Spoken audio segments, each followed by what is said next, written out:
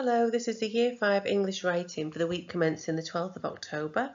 5E, you're to finish off your descriptive write on Monday and then complete this PowerPoint on Tuesday. And 5H, complete the PowerPoint Monday, and then tomorrow, Tuesday, there'll be some allotment themed activities available for you because we should in theory have been going into the allotment. So our previous learning on this was last week we wrote an exciting setting description.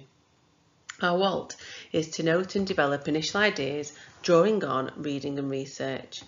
The success criteria for this will be that we'll understand what an encyclopedia entry is and why a reference book help us with our research. The real life aim for this is that we need to learn to write to inform in order to display information in a clear and straightforward way.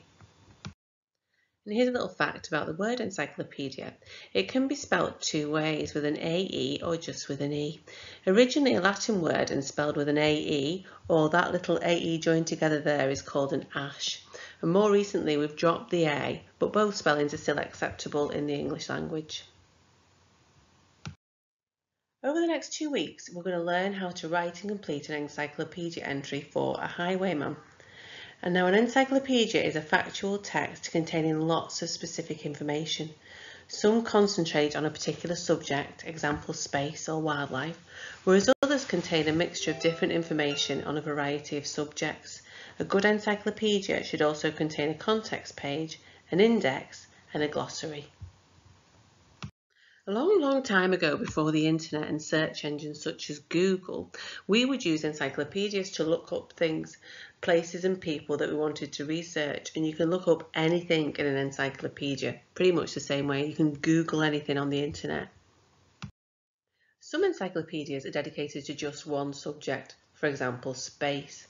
In that encyclopedia, all things space related will be listed in alphabetical order. If you're interested in researching the planet Mars, you'd open the Space Encyclopedia, flick to M and find Mars.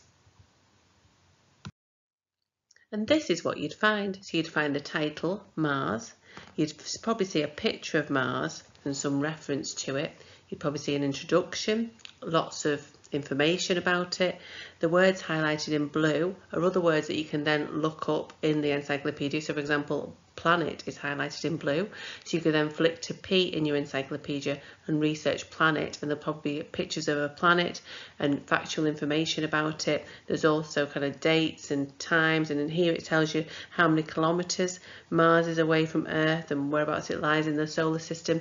So it's basically everything you need to know about Mars. So imagine if somebody didn't know what Minecraft was and they wanted to find out. How would you show them? Now I should imagine you'd take them to your computer or your Xbox or your PlayStation and you'd show them what Minecraft was and what a Minecraft world was and the realms and all the different things about Minecraft. Now have a little think about how you would explain that to them or how you'd show them that if they didn't have a computer or the internet. So they could look in an encyclopedia. So here's an example of an encyclopedia entry for Minecraft. So as you can see, it's got a title, it's got an illustration of Minecraft, it has a subtitle, it's filled with lots and lots of factual information, it has dates, and it highlights technical terms, in this case Mojang Studios. So again, you could then key in Mojang Studios or flick to Mojang Studios in your encyclopedia and read all about that specific part of information. Although the information and pictures on each page of an encyclopedia can be presented in different ways, you should always see the following. So it should have a main title, an introduction, subheadings, factual information, technical words, which as we've just seen sometimes be highlighted to indicate that you can read along with that definition, can be found somewhere else within the encyclopedia. Probably have illustrations and label diagrams with captions. Sometimes you might also see a did you know box containing other kind of fun facts or other kind of information. So here's an example of how an encyclopedia could be laid out. There's a main title, which is an introduction of what your page will cover, a subheading, with factual information related to that subheading, a further subheading, so you could have another, like lots of information there regarding to that subheading, illustrations and label diagrams.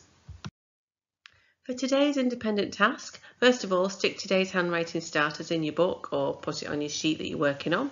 That can be found on the web page COVID-19 Home Learning under the Year 5 page. We're going to write an explanation of what you think an encyclopedia is. So include this kind of thing. What kind of information goes into an encyclopedia? Is it important to have research books? Why do we need research books such as dictionaries, thesauruses and encyclopedias? Who uses them? And when might you use them? Are they obsolete since the invention of the internet? And when you write an encyclopedia entry, is it to entertain or is it to inform? When you've finished, you can email them to the Year 5 inbox and either myself or Mr. Evans will mark them for you. We're excited to see what you come up with. Thank you.